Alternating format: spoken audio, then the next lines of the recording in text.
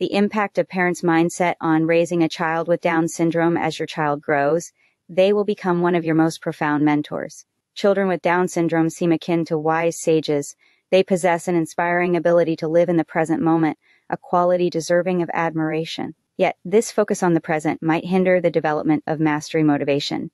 This intrinsic drive propels children to explore and understand their surroundings through hands-on experiences, serving as a crucial catalyst for growth from an early age. Nonetheless, studies indicate that children with Down syndrome may exhibit reduced levels of mastery motivation, potentially impacting their perseverance when faced with challenging tasks. And let's face it, most tasks are more challenging for a child with Down syndrome.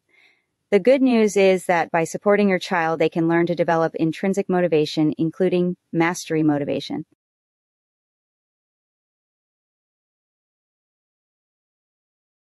Your child will rely on you to express pride in them, demonstrate belief in their capabilities, and provide encouragement to persist. By offering these elements to your child, you can provide the external drive needed for their success. Utilizing extrinsic motivation or rewards can be beneficial for children with Down syndrome. Consider providing rewards based on activities such as high fives, hugs, bubbles, spending time with a loved one or a beloved toy or game, coupled with positive reinforcement. Your child's learning success greatly hinges on your mindset, making it one of the most influential factors. Children with Down syndrome possess a remarkable sensitivity to the emotions, body language, and expectations of those around them. As their parents, your emotions, body language, and expectations will be the most important to them. As you strive to provide the support your child requires, do not be afraid of your own disappointment if they fall short of a goal. Having spent more than 12 years collaborating closely with families, I've realized that certain parents, gripped by fear of their own letdowns, shield themselves by setting modest expectations and goals. This is not only harmful to the child's development, but also sends a message that they are not capable of achieving more. Instead, embrace your child's potential and celebrate their progress, no matter how small. Do not make up excuse after excuse for why they cannot do something. I understand how much your baby means to you. However, making excuses won't give them the support they require. While they might feel tired, scared, or under the weather at times, and you should address their needs without delay. However, it's important to help your child learn how to push through those challenges and grow stronger. As a parent, it can be difficult to see your child struggle or fall short of their goals. However, it is important to remember that your emotions, body language, and expectations will greatly impact how your child perceives their own abilities. When providing support for your child, try not to let any disappointment you may feel overshadow the progress they have made.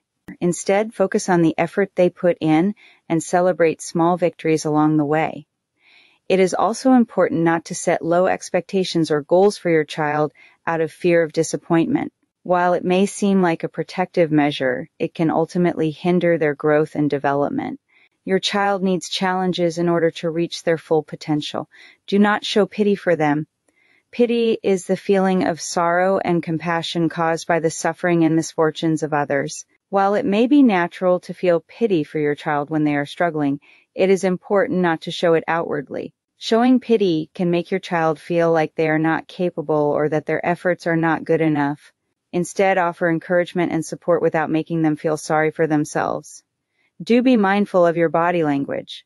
Some research says that nonverbal communication is up to 93% of communication.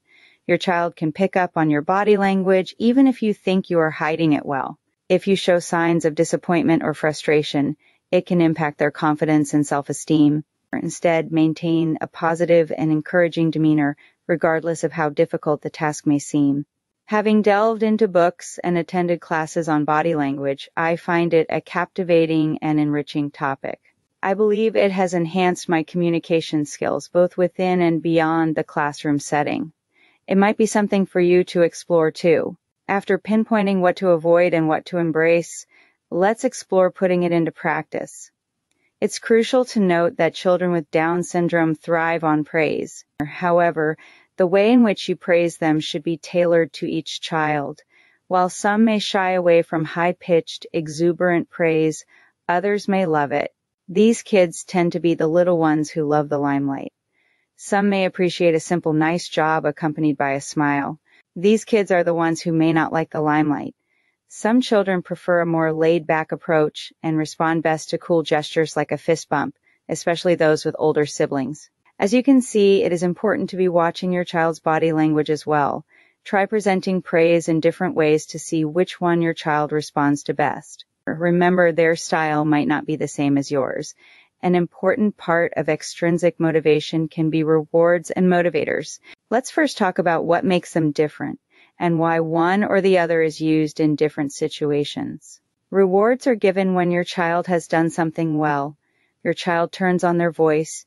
You smile and talk back. This is a reward. In my work with children 1 year to 5 years, I use rewards way more than I do motivators. If your child is in this age range, I recommend that you almost only reward. When it comes to our young ones, I prefer keeping rewards brief, usually under 30 seconds, with most lasting around 5 seconds. More elaborate rewards, such as a complete song or dance party, are reserved for significant efforts due to their longer duration. I enjoy varying rewards to keep things interesting and prevent monotony. I refrain from asking for their preference, as I understand that making choices can be challenging at this young age.